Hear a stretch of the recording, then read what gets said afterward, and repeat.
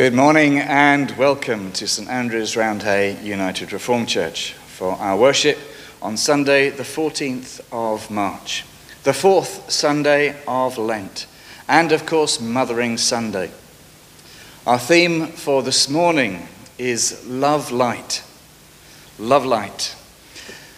We reflect on not less love, like some diet version, but the light of the love of God that shone through Jesus. We're using prayers and resources from Roots this morning, and our Bible readings today are from Psalm 107 and John chapter 3. We have two hymns to share with you this morning: Longing for Light from the church hymnary and Breathe on Me, Breath of God, which can be found in Rejoice and Sing at 295. I'm here for you in church along with Mark and Mandy, Joy and Sheila, who are helping me with today's live worship. So let us begin our worship together.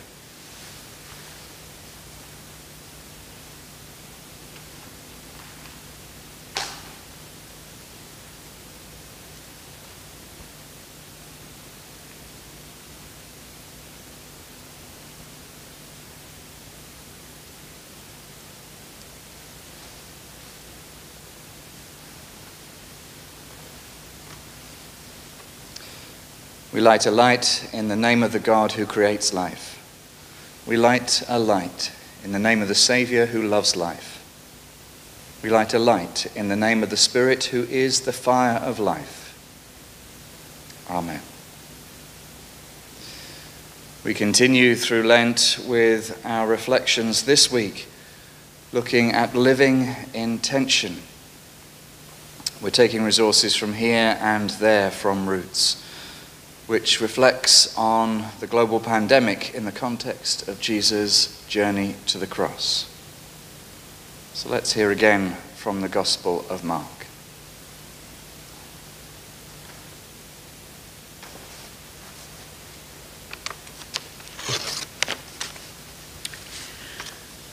Now at the festival, Pilate used to release a prisoner for them, anyone for whom they asked. Now a man called Barabbas was in prison with the rebels who had committed murder during the insurrection. So the crowd came and began to ask Pilate to do for them according to his custom. Then he answered them, "Do you want me to release for you the King of the Jews?" For he realized that it was out of jealousy that the chief priest has handed him over. But the chief priest stirred up the crowd to have him release Barabbas for them instead. Pilate spoke to them again. "Then what do you wish me to do with the man you call the King of the Jews?" They shouted back, "Crucify him." Pilate asked them, "Why, what evil has he done?" But they shouted all the more, "Crucify him." So Pilate, wishing to satisfy the crowd, released Barabbas for them, and after flogging Jesus, he handed him over to be crucified. Let's pray together. Wise and all-knowing God, we cannot fathom how others think, and we cannot see the full picture that you can see. Please guide us, give us discernment and courage as we learn when to stand up and contest something, and when to try and live together with tension. Give us your heart for justice and your patience to make it happen. We pray. Amen.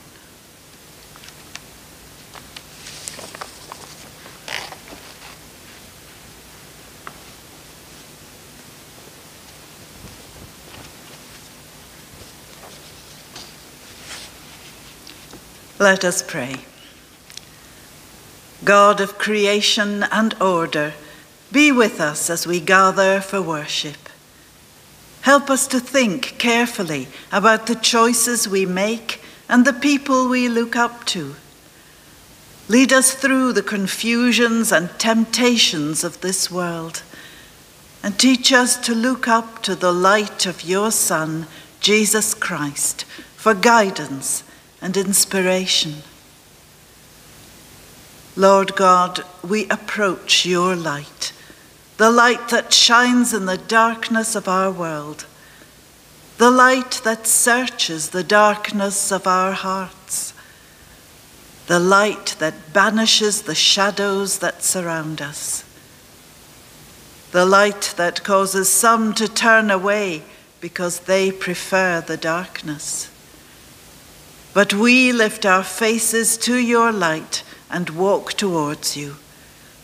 Lord, we approach your light. Amen. And a prayer of confession.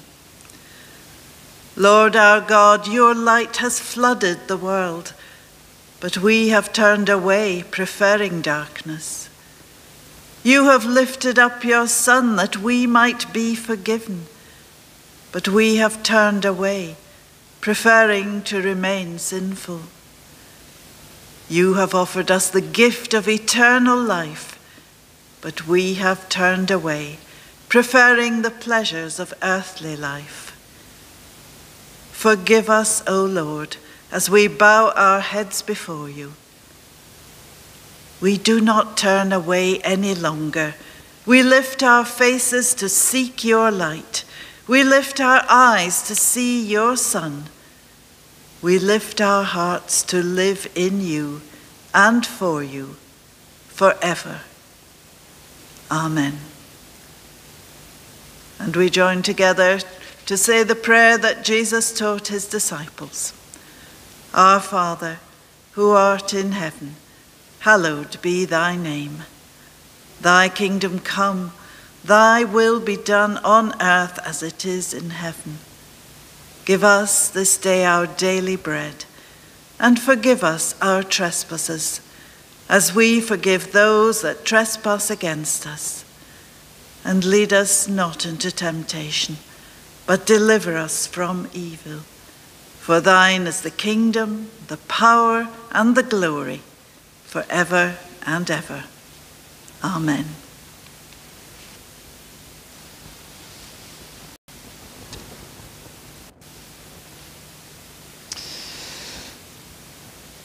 Now, while some of us were sat through the meeting of Synod yesterday, Marcus and Matthew were so happy that Messy Church was back again this month.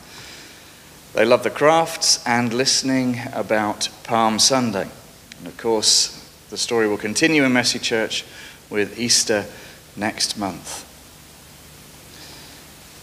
Leeds United Reformed churches are still meeting online for their Lent course, and that continues this week, either on Tuesday morning, Wednesday afternoon, or Thursday evening. If you haven't joined any so far, feel free still to join in. We're exploring Jesus' prayers to his Father as he drew closer to the cross. And our creative challenge is already drawing in some wonderful pieces of work. Thank you to all those who've submitted something so far. This is our challenge for Lent and Easter, to create something connected with Lent or Easter, either as a family or as a solo effort. We'll show them online on Easter Day. We're appealing to all ages, all abilities of the St. Andrew's family. Be creative, but most importantly, have fun. Please send all your contributions to the usual address, media@standrews.cc. And Michael has updated our preparations for the Easter garden. Don't forget that will be coming in Holy Week. John Bailey has been very busy making plates and goblets for the Last Supper station using his lathe. It's, as you can see, a real labour of love. Look at that. Now, we suspect that the wood that was used for the plates, which was found in the cellar, might have come from the sanctuary itself when it was refurbished several years ago. So the wood could be as old as the church itself. But they look absolutely awesome, John. Thank you. We have one birthday this week, and that's Lauren, who is 7 actually today. So happy birthday to you, Lauren.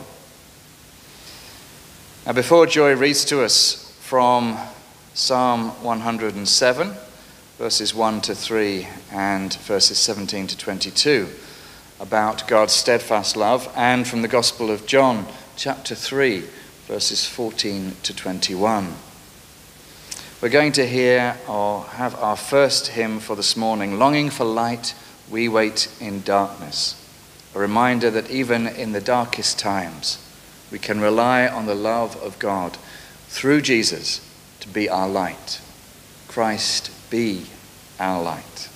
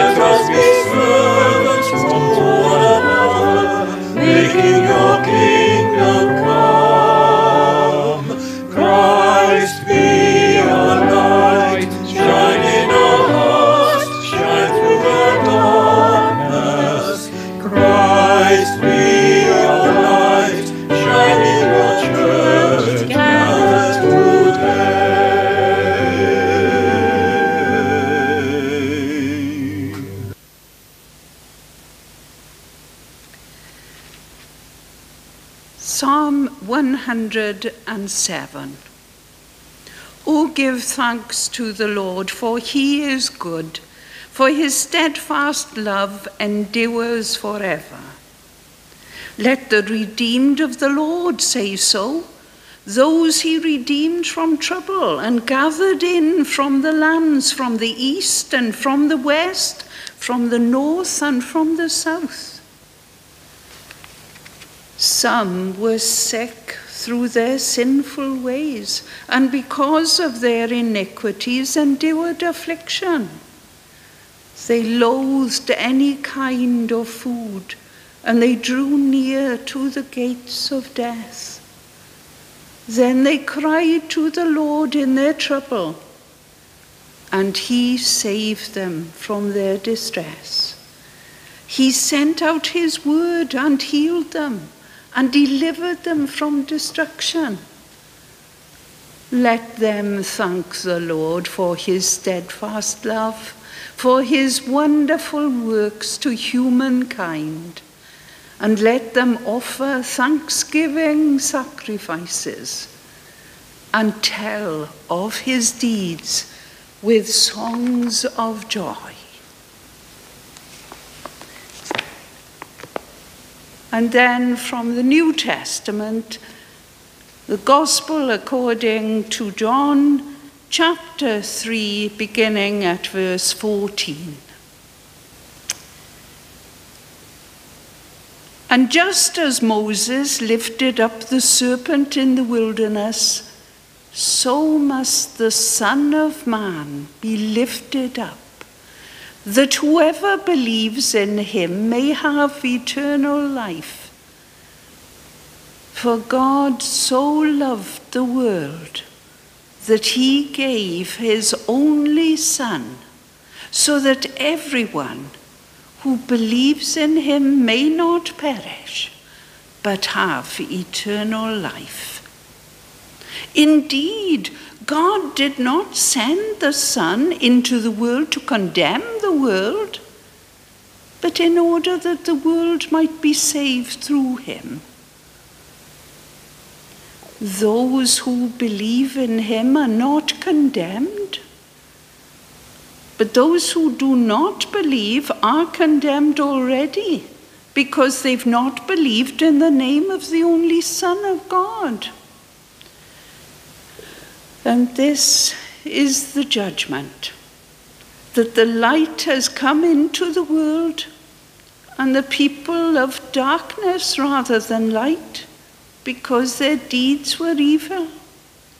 For all who do evil hate the light, and do not come to the light, so that their deeds may not be exposed. But those who do what is true come to the light, so that it may be clearly seen that their deeds have been done in God.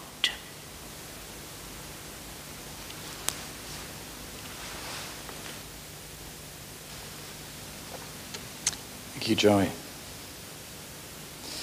Now, as it's Mothering Sunday, I want to share with you a short story to remind us that a parent's love is never something to be taken lightly. But it also reminds us of the cost of a parent's love. You might have heard this story in some form before, but it is a great story. It's called The Letter. Not many people are christened Clementina. I suppose it's hardly a fashionable name nowadays, but this story is about a girl who was called just that. That's Clementina, not just that. Clementina was, on the whole, a very charming and likable 11-year-old. She could even be extremely kind and thoughtful on occasions, as you will see from our story. But alongside that, there was also an ever so slightly devious side to her character. Now, Clementina lived with her mum, her dad, her brother and sister in a pleasant suburb of a large city. In addition, her grandma lived not that far away, and Clementina was particularly fond of her. So she was often round there on visits after school. At the time that this story happened, it was the week of her grandma's 70th birthday. Clementina had decided that she would buy a present. and she knew just the right thing to get. She'd seen it in the local co-op. It was large and a highly decorated box of delicious McCrumb's homemade chocolate biscuits, wrapped up with a beautiful red bow. Now, you might think that this was a strange idea for a present, but the truth is that these were her grandma's favourites. And also, incidentally, they were Clementina's, but that, of course, had nothing to do with her choice. There was, however, one snag. This beautifully decorated present cost £5.99, and unfortunately, Clementina had already spent all her pocket money for that week. She hadn't been able to resist a bumper edition of her regular music magazine, especially as it carried a picture of her favourite celebrity on the front cover. But this meant she had no money left over. So what was she to do? Clementina had a good think and came up with her big idea. After a week during which she was particularly, and I must confess, unusually helpful around the house, Clementina sat down on Friday in the evening to write a letter to her mum. And this is what it said. Dear Mum, here is my bill for last week's work. Cleaning shoes, 80p.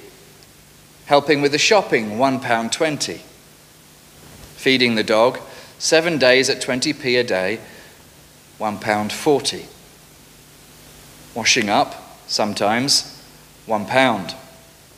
Laying the table each night, 60p. Tidying up my room, 99p. The total, as keen mathematicians among you will have worked out, was £5.99. She signed it, Love, Clementina. She placed this letter in an envelope and left it on the sideboard so that her mum would see it and read it after Clementina had gone to bed. The following morning, Clementina came down to breakfast and she glanced over at the sideboard and to her delight saw the letter had been opened and that another letter addressed to her lay in its place.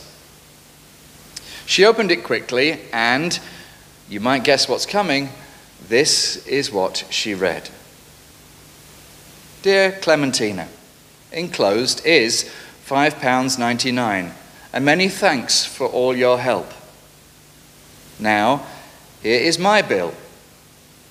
Feeding and clothing you for 11 years, 0 pence. Nursing you through measles, chicken pox, etc., 0 pence. Transport to brownies, swimming, ballet classes, parties, etc., 0 pence. Cost of holidays and entertainment for 11 years, 0 pence. Total, 0 pence. Love, Mum. Of course, suddenly Clementina felt very humbled indeed. And for the first time, she realized just what her mother's love really involved. And that it was all given for free. Clementina learned a big lesson that day. And the next time Mothering Sunday came round, it somehow meant a great deal more to her than ever before, as she thought back to that letter her mother had written. It was a letter, rather like her name, never to be forgotten.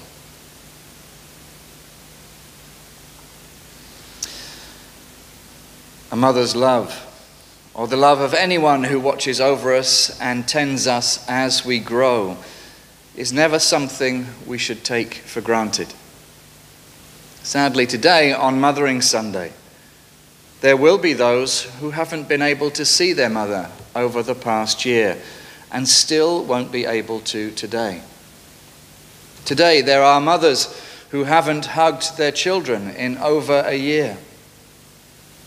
Today, there will be those who've been stuck at home in the same house with their mother in lockdown over this past year, and maybe a lack of appreciation has crept in on both sides. Today, there will be those of us who are children who haven't seen our mothers for many, many years, and for whom Mother's Day is always a difficult time. And today, this year perhaps more than any other, we have become aware of those who are like a mother to us, when we need that special kind of loving care in the darkest and most difficult times in our lives. As I said earlier, today's Bible passage gave rise to our theme for this morning, Love Light. But this is not love light as in some kind of lightweight or diet version of love. Today's gospel passage includes one of the most often quoted verses in the Bible, John chapter 3, verse 16. From Jesus' conversation with a curious Pharisee, Nicodemus. It reads, "For God so loved the world that he gave his only Son, so that everyone who believes in him may not perish, but have eternal life."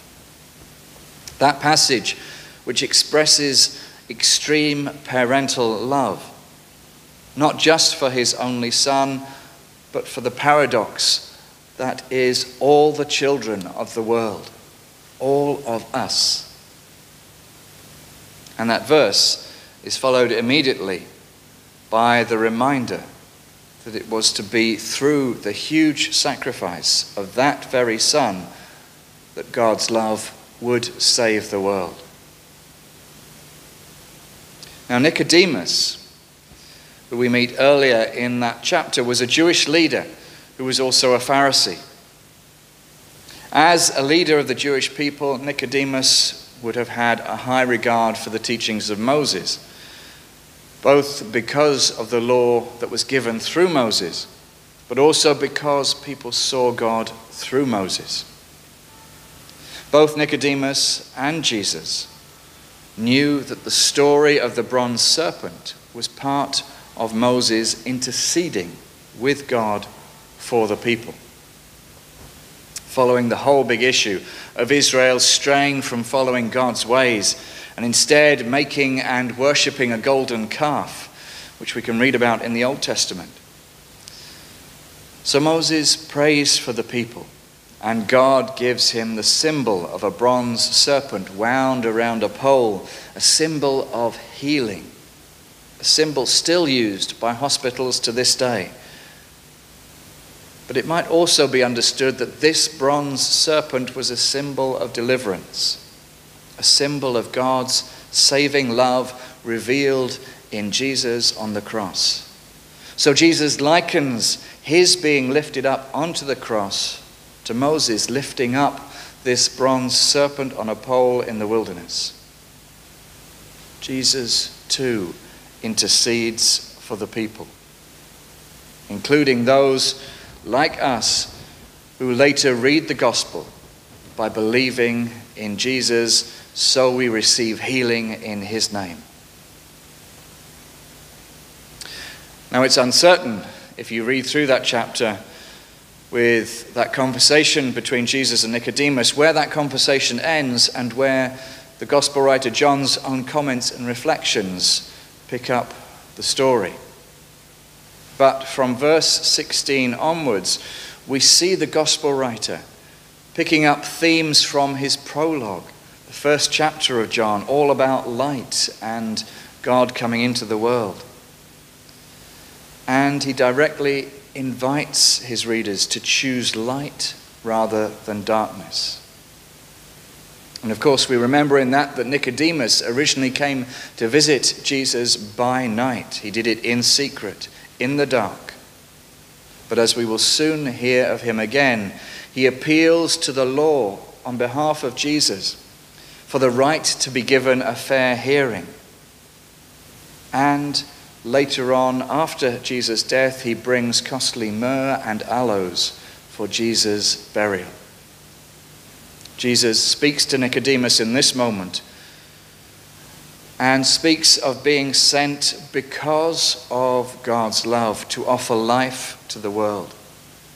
He uses that imagery of light and darkness to explain this concept of judgment.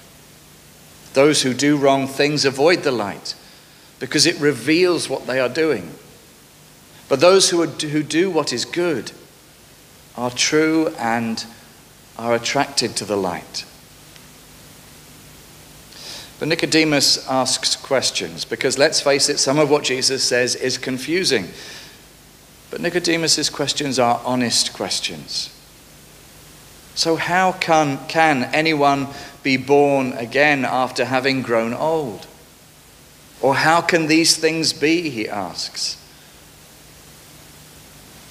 He glimpses God's presence in Jesus. Or perhaps more than that, he glimpses something of the light of God's eternal love through him. And so, Nicodemus distances himself from other Jewish leaders, later asking why Jesus should be judged without a hearing. And Nicodemus joins Joseph of Arimathea, the secret disciple, in giving Jesus a burial. So Nicodemus' story reminds us of the importance of those who ask curious questions, or who are brave enough to do something different, even if, like Clementina in the story of that letter earlier, they are a bit misguided. There is perhaps no single verse, it is said, in Scripture that is more repeated than the opening verse of our psalm today, Psalm 107. Oh, give thanks to the Lord, for he is good. His steadfast love endures forever. This single verse, often used as the beginning and ends of prayers, is a reminder to us on this day of the extreme power of God's parenting love. An extreme love, like a mother's love, that has always been there to light our way. Amen.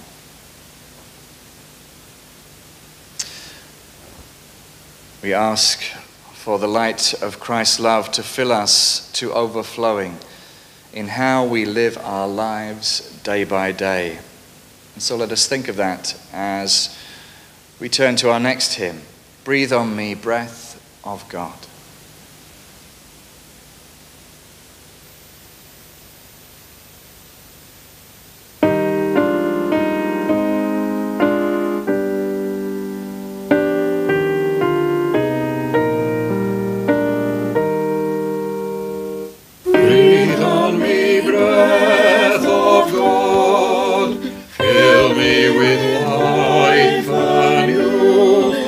That I may love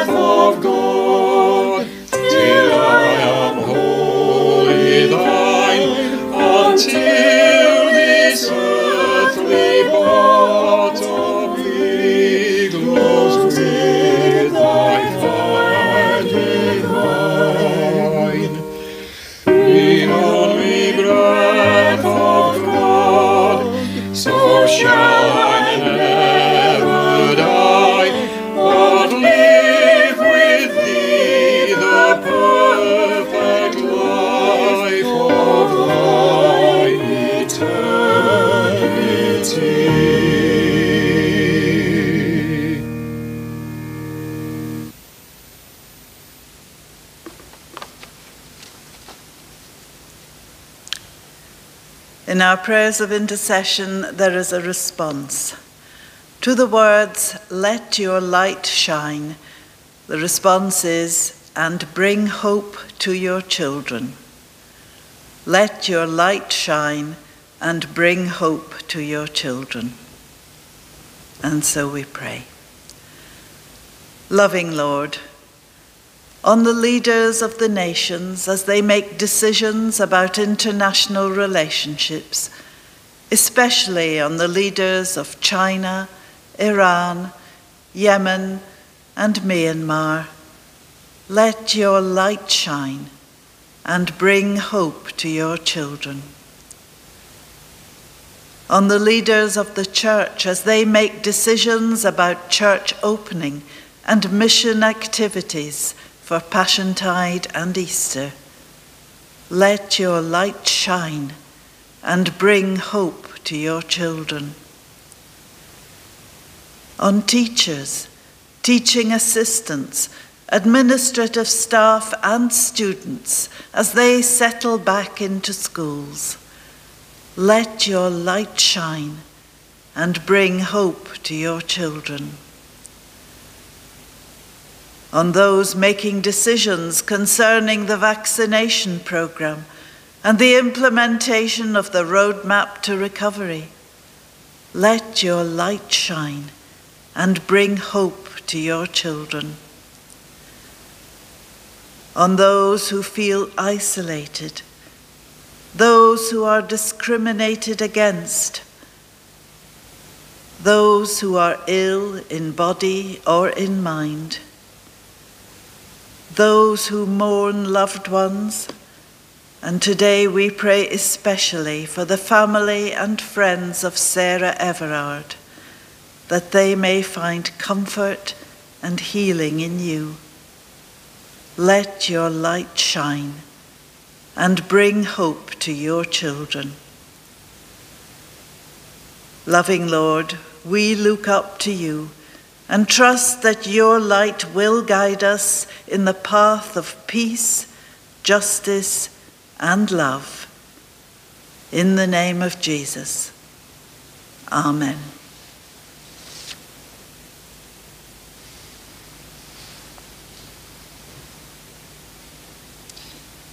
Thank you, Sheila. And thank you for joining with St. Andrews today for our Sunday worship. Let us close in prayer. Lord of light, help us to look to you in the coming week. Guide us when the way ahead seems dark and full of obstacles. May we always give thanks, even in the darkest times, and enable us to shine as lights in the world. Amen.